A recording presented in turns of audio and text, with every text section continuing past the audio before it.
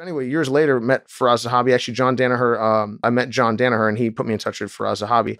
I started training at TriStar. Immediately loved working with Faraz and learning under Faraz. Started training at TriStar, and I did my first real professional MMA fight as someone that actually had practiced a little bit prior in, I think, August 2012. That was against a guy, he was 4-5 at the time. So, had some experience, good kind of like first go for me, honestly. And I won that fight by TKO.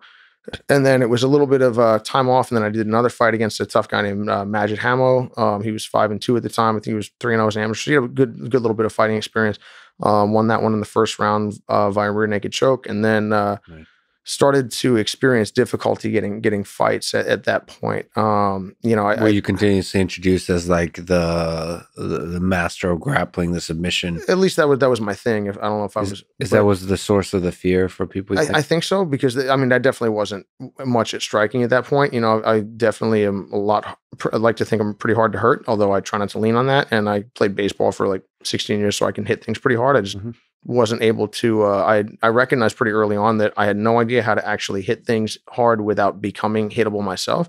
So I think that's kind of the big thing is a lot of times, like almost you were mentioning before, if you try to go and get people too early, you can hit them if they're not that good, but you're going to get hit yourself. So you're basically making a wager, you're making a trade of your own life for the ability to hit them. When you watch guys like Israel Adesanya, Floyd Mayweather, Stephen Thompson, Conor McGregor, when he's fighting really well, it's not a trade. They're not, you're hitting them and they're hitting you.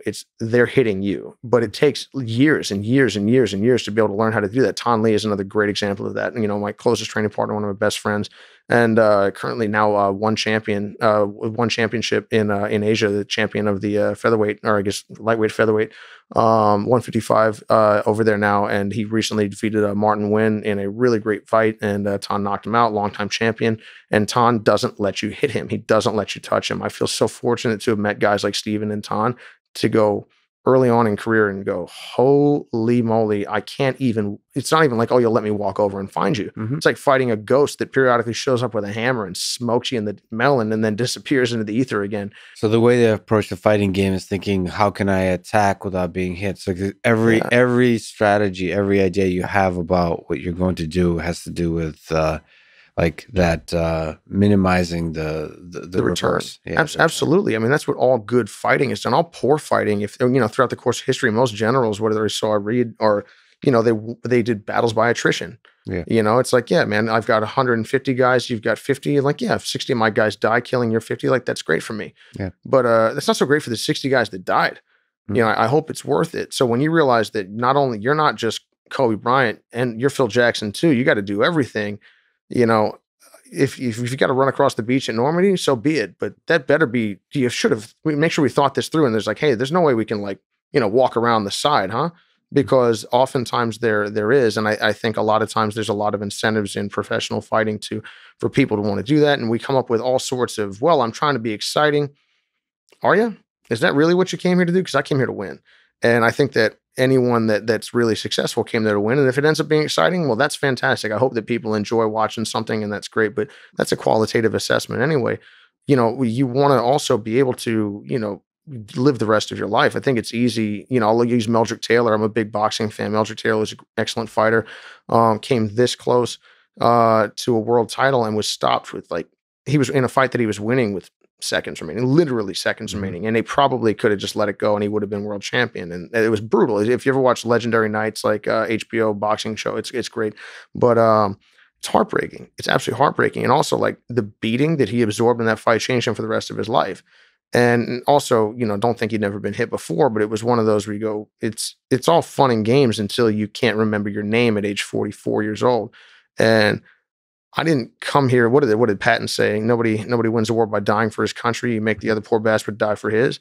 And I think that's kind of what we're shooting for. And, the lionization of absorbing damage and that not being a big deal. Like you hear that all the time. So-and-so can take shots that would put a lesser fighter down. What does that even mean? Yeah. So let me get this straight. Your ability to absorb damage is a part of you. I guess that, don't get me wrong, that is an attribute that's nice to have if you need it.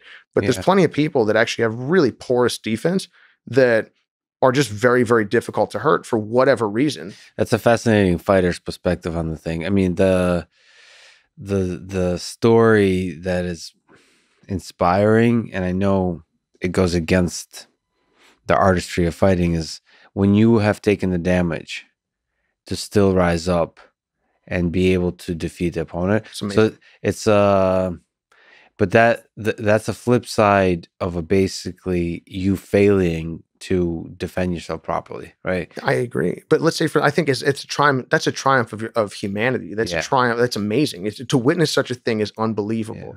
But you still go, there is a cost here. It's like I've been fortunate enough to spend some time working with the military, and I've been like around and read Medal of Honor citations. They're unbelievable. Like you read the story and you're like, it'll floor you.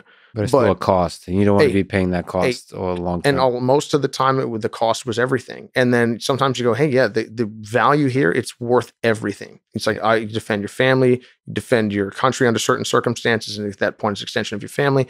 You're like, hey, this is worth it. To casually throw your life away or throw your health away, it's foolish. There's nothing great about that. And like you said, it's still an amazing thing to see. Yeah. But it's also amazing to see you not take damage as the Floyd Mayweather. It's the artistry of like not being hit. And I wonder if maybe that's why people don't resonate with Floyd as much. Just obviously Muhammad Ali was such a time and place, a great man for so many different reasons. Although it was funny to remember, like there were times when he wasn't very popular. We love him now because of time of context, time to move away from some of the nonsense he had to deal with. But we got to see him struggle. And also he had unbelievable sacrifice, both in and out of the ring, that we all got to witness.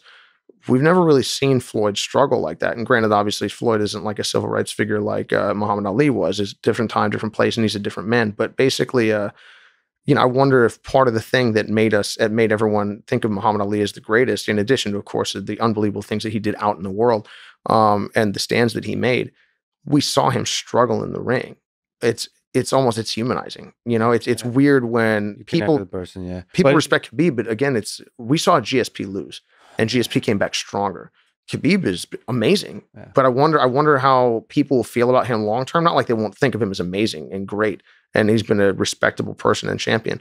But the time he hasn't had to fall, if that makes sense. And also coupled with Ali had a way of being poetic about sort of the way he was in the ring, sort of being able to explain the artistry that there's like joking and being playful, but really, he was able to describe the flow like a butterfly sting, like a bee. Like he was able to actually talk about his strategy without crossing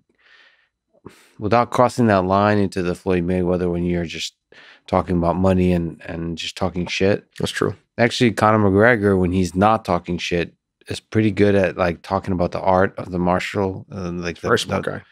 And I wish Khabib did the same. Actually, from like the Saitiev brothers, there's a culture of like being poetic about like being scholars and also bards or whatever, poets of the game. And Khabib is more like just simple, and he lets his actions speak, which is great too. It's poetic in its own way. Yeah, it's great, but it's nice when you can tell stories, and that's probably why Ali was the great.